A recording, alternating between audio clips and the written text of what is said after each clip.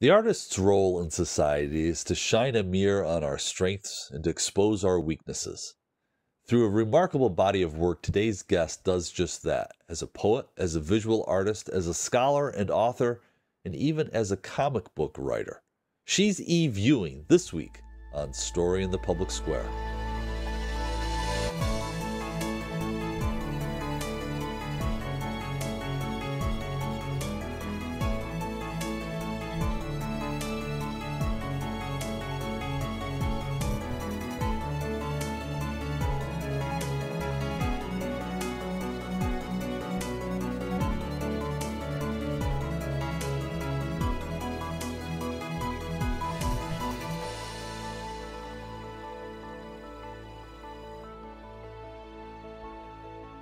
Hello and welcome to Story in the Public Square, where storytelling meets public affairs. I'm Jim Ludis from the Pell Center at Salve Regina University. Joining me as he does every week is my great friend and colleague, G. Wayne Miller of the Providence Journal. Story in the Public Square studies big issues with great guests, journalists, authors, scholars, and more, to make sense of the big stories shaping the United States today. This week, we're joined by one of our favorites. Eve Ewing is a sociologist at the University of Chicago, a poet, a visual artist, an author, and, we should note, a comic book author. Eve, thank you so much for joining us. Oh, it's just a joy to be here with you all again. Thanks for having me. There's so much that we want to talk to you about, but I want to start with sort of the thrust of a lot of your scholarship that is particularly relevant today, white supremacy, and what we need to do as a society to move beyond it. If you were to sketch out sort of a top 3 to 5 things that we need to do, where would you start? Oh, we're just going to dive in with the easy right in. We're just going right in. Easy question. I think one of the first things is acknowledgement, and I think that is a process that is happening right now in many corners of the country, but still has a lot further to go. I think that something that's been really alarming for a lot of people in the last few months is to realize how little they actually know about American history in some areas, how little they know about contemporary policy. Lots of things that when people actually start to dive in and inquire about are really shocking. I say about myself all the time as somebody who has studied race and racism for years, and I get to do that as a living. I get to read about this stuff all the time. I'm constantly confronted with things that are new to me, that are shocking and horrifying, both about our history and about the present moment. And I think that step of acknowledgement is really important because without it, we really can't go anywhere. But it's also not enough, right? So I also think another thing we need to think about is what reparations looks like in this country. And to understand that racism and white supremacy are not just about bad feelings or individuals discriminating against one another or personal biases, but is actually about the unequal and unfair distribution of resources. And by resources, I don't just mean material wealth, but I mean things like access to housing, access to healthcare, access to a quality education, that those things are all distributed across the kind of public landscape according to the patterns and the logic of white supremacy. And so we need to have really difficult conversations about what that looks like. I feel like those two steps are pretty intense. If I had to think about a third one, I think thinking about what constant vigilance looks like, because inequality and cruelty across the history of the country and the world has had a really uncanny ability to morph into lots of different phases. It looks a lot of different ways. And so I think that, if we were ever to get to a point where we were to say, oh, we've fixed this thing, we've solved racism, we've ended white supremacy, that would mean that we would also have to think about what vigilance looks like on into the future to make sure that the human impulse towards kind of dominance and control and cruelty doesn't just change into something else, right? And history tells us that it can take many different, very pernicious forms. So I think that those are 3 big steps. And for me, those are not things that I expect to see accomplished in my lifetime. That's not like a policy checklist for a presidential candidate or something. That's a set of ongoing processes, because we have to understand that these systems took centuries to construct, and so they may very well take centuries to undo, but we can't ever get there if we don't start. You started with something really powerful, the idea of acknowledgement, and I'm curious your thoughts about a lot of your scholarship, a lot of your work as a sociologist focuses on schools in particular. And I'm wondering, when we think about sort of the role of public schools in particular, as sort of telling those stories that move one generation to the next and tell the stories of the nation, have schools failed in that regard to really sensitize Americans to our history? Certainly, schools have failed magnificently in that regard. But that's not an indictment on schools, because schools are, part of the reason that I'm so obsessed with schools, as you said, it's something, I write about a lot and think about a lot. I began my professional career as a middle school teacher, sixth, seventh, and eighth grade teacher. And I always kind of joke that there's something wrong with me. Like, I never really left middle school. I'm just sort of obsessed with it. But the reason I'm obsessed with schools is partially because of their sort of institutional peculiarities, but also because they hold up a mirror to the society in which we live. And so the history of American public schooling has always been the history of our country working out its anxieties, its issues, and its kind of neuroses of the era in this public sphere. And as other public arenas in our lives have been so eroded, something that we're becoming hyper aware of during the pandemic as we realize how poor our social safety net really is, how this kind of ongoing agenda of delegitimizing public institutions has left us in this place, that for me magnifies the importance of public schools. So all of that is to say that, yes, it's true that our schools by and large are not doing a great job of teaching children about certain aspects of American history, and actually, moreover, have been a very powerful kind of counterintelligence or propaganda arm in children learning things that actively uphold white supremacy. But that being said, that's an indictment of our society overall. And I also think that at the same time, schools are one of the most exciting spaces where there's an insurgency of not only educators but also young people themselves, and also education that's happening outside of formal schooling spaces, and kind of peer-led and community-led education. And there are lots of really incredible teachers and librarians and administrators and community leaders all over the country that are trying to make schools a space of kind of radical possibility right now. So let me back up here for a second, and then we're going to get into your book, which is obviously about schools, or one of your books.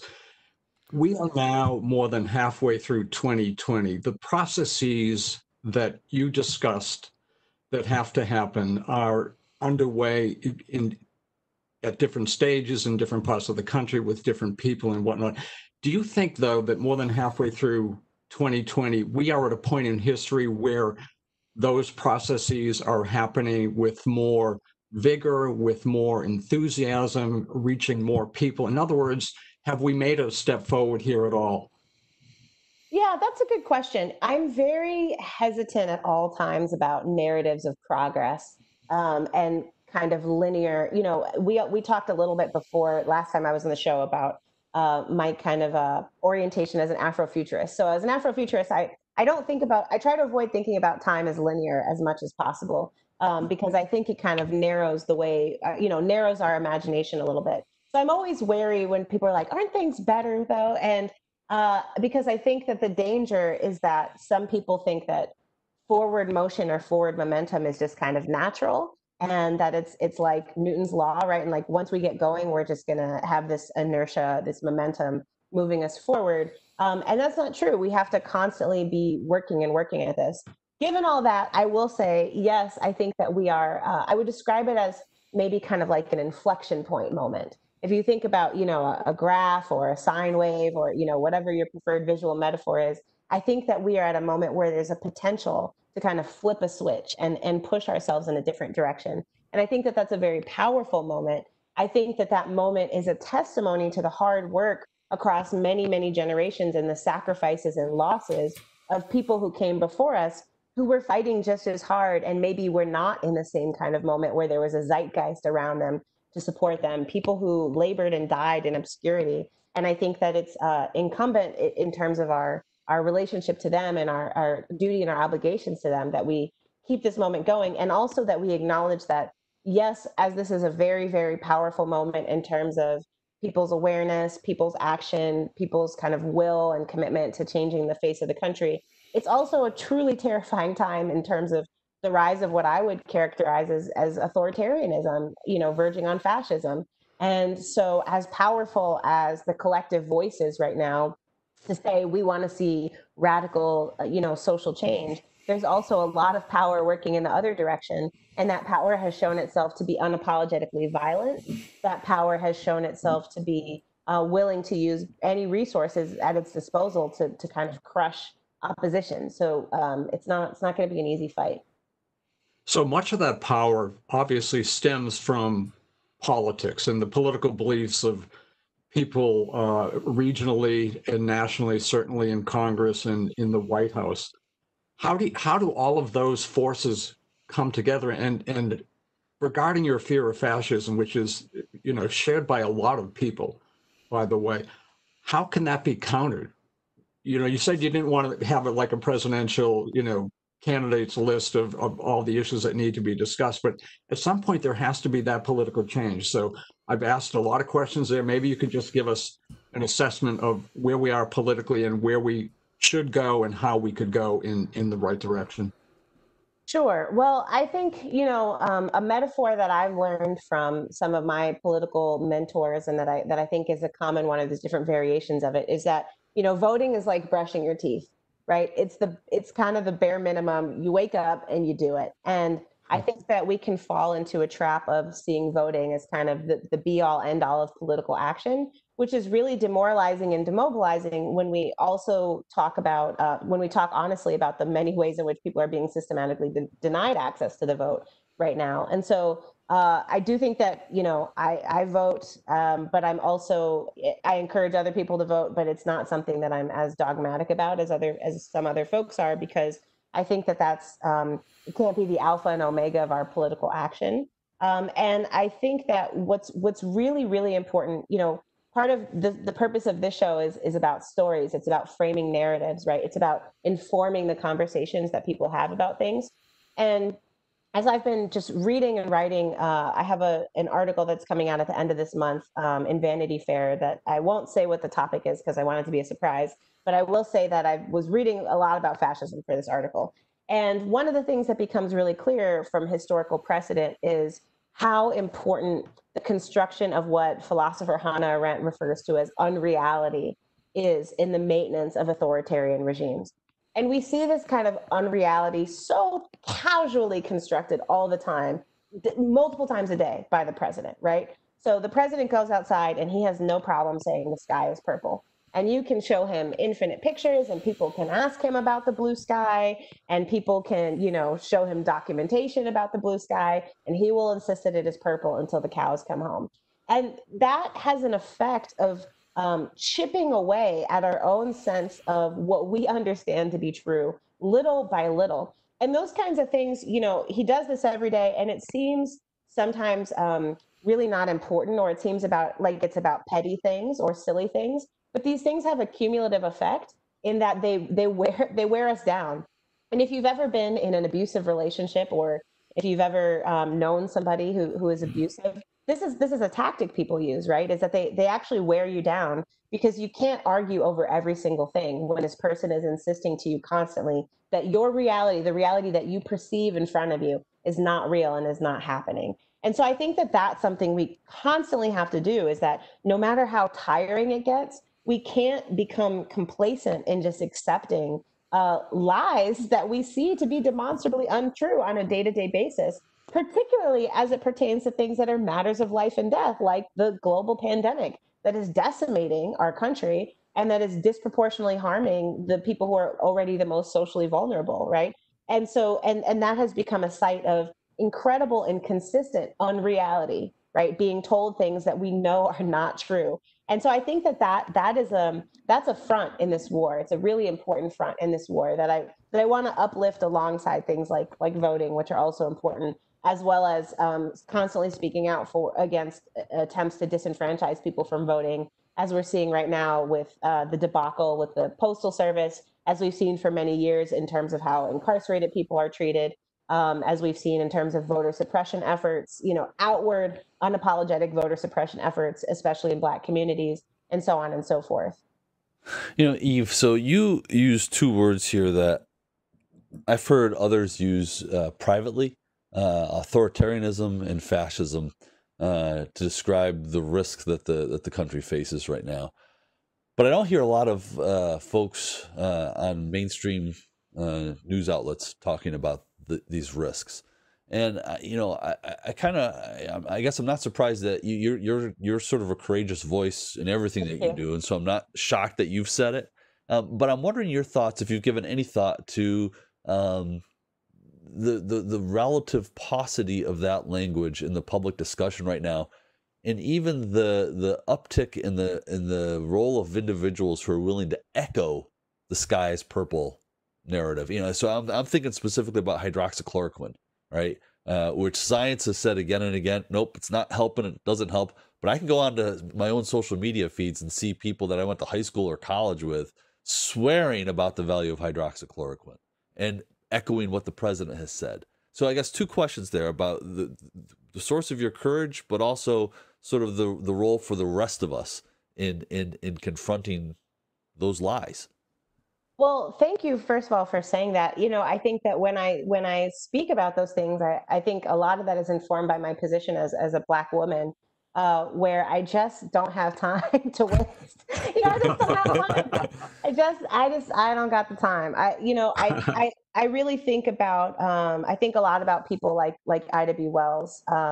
And I think a lot about people like Ella Baker, and the cost of standing up and saying things that are alarming to people. And, I write a lot. I've written a lot for many different outlets. And I usually don't get, I'm very private about my contact information. So I actually don't get a lot of like hate mail and things like that as much as I used to.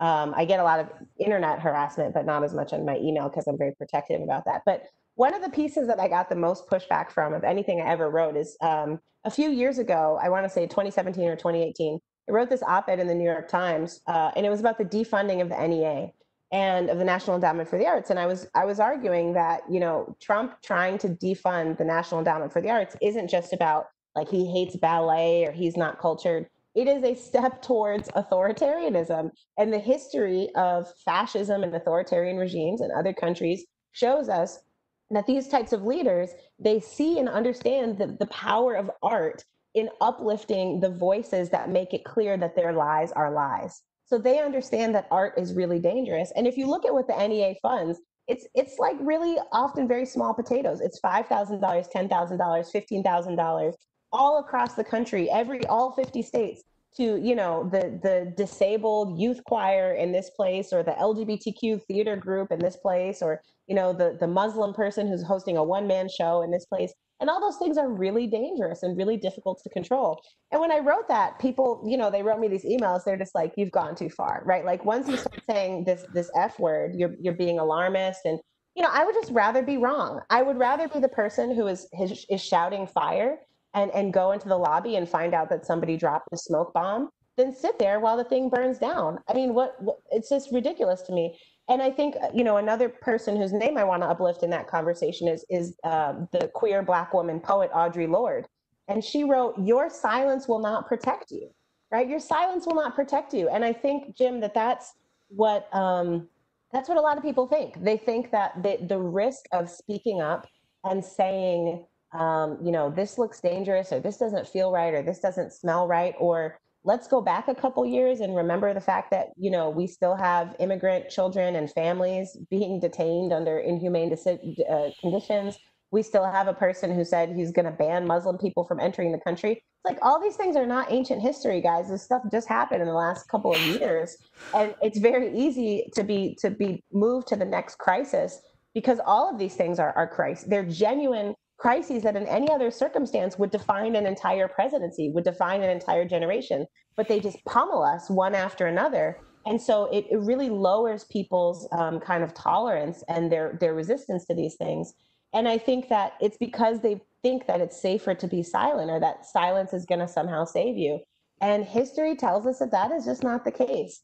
And I think the thing that makes me really sad about this moment, if we look at history, if we think about the passing of somebody like John Lewis, it was so, when John Lewis passed, a thing happened that everybody, we all knew was going to happen, which is the very same people who, in some cases in his lifetime, were intransigent against the things that he was fighting for. And in other cases, they're like the 21st century Bull Connors, right? They're the 21st century George Wallaces, the people that are upholding the very systems that John Lewis risked his life time and time again to fight against, that they were the same people eulogizing this kind of over-sanitized version of the civil rights movement.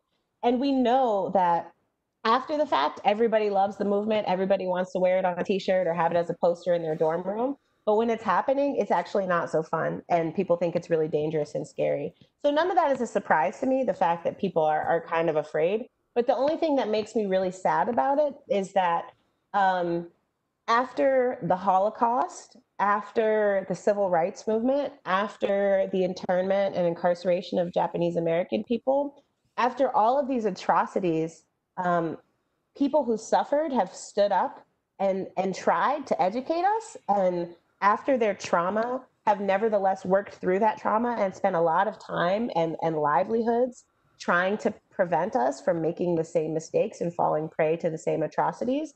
And it really hurts me to know that their work has been so disregarded. And I don't want to say it's in vain, because it's not, but it's really painful to see people who have survived these kinds of, atrocities against humanity standing up generation after generation and saying, we can never let this happen again.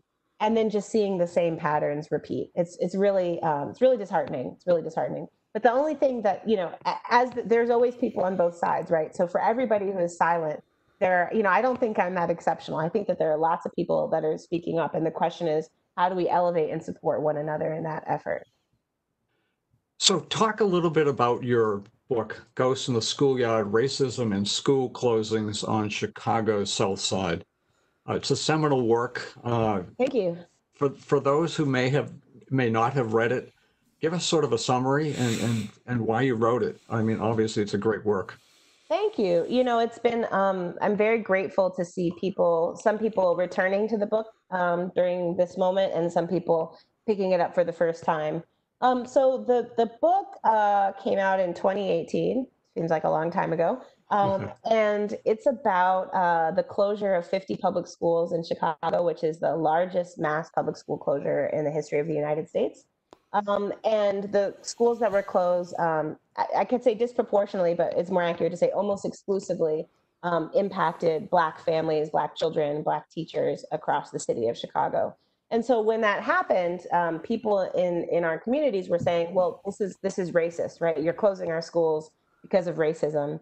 And school leaders said, it has nothing to do with racism. The buildings are just really empty. These buildings are under-enrolled. There's been demographic changes. There's been population shifts. And so, to save money, we have to just close these buildings. It has nothing to do with race.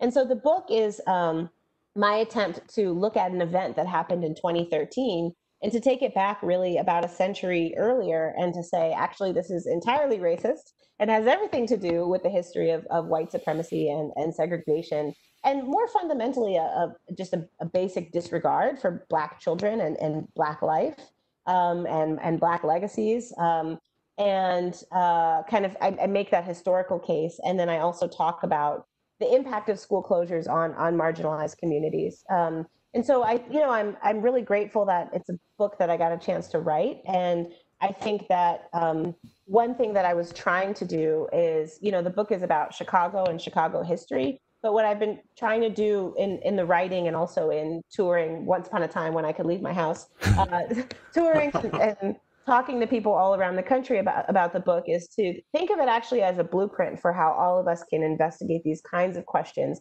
in our own communities. Because I contend that in every community, there's some kind of fundamental inequality that sits on an edifice of something much deeper and much more painful, and some history that people either don't know about or don't want to talk about. So really what I'm trying to do with the book is to create a prototype or a kind of model for what it looks like to say, okay, this thing that we see happening in the present almost always has much deeper roots, and it's really worth it to take the time to try to figure out what those are. Eve, so we've only got a couple minutes left here, and this is a question that could probably take us an entire episode, but the current iteration of the Black Lives Matters movement since the death of George Floyd has reached a scale that I don't think it had before in terms of its national impact and the number of people that were in the streets this summer and late this spring. I'm curious your sense of what that movement might actually accomplish. And where we are in sort of progress or trying to make progress on these issues. Well, I think the movement has accomplished a lot already. And I think that, one of the critiques of Black Lives Matter movement has, or we could call it the movement for Black lives, or there's many ways of kind of describing it, is that, people have said, like, what are the demands and where are the leaders and what have they actually done?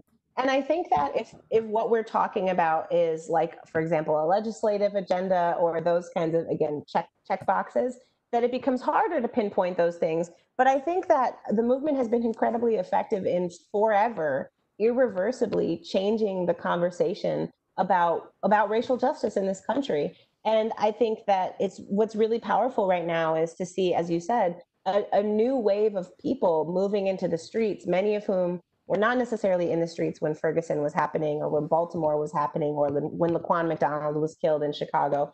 And also, I think it's really important for people to recognize the many ways that movement building happens, that is not only about street protests, right? That street protest is one kind of formulation or one manifestation, but people are doing so much incredible work right now in terms of building mutual aid efforts, educating one another about what it means to abolish police, to abolish prisons.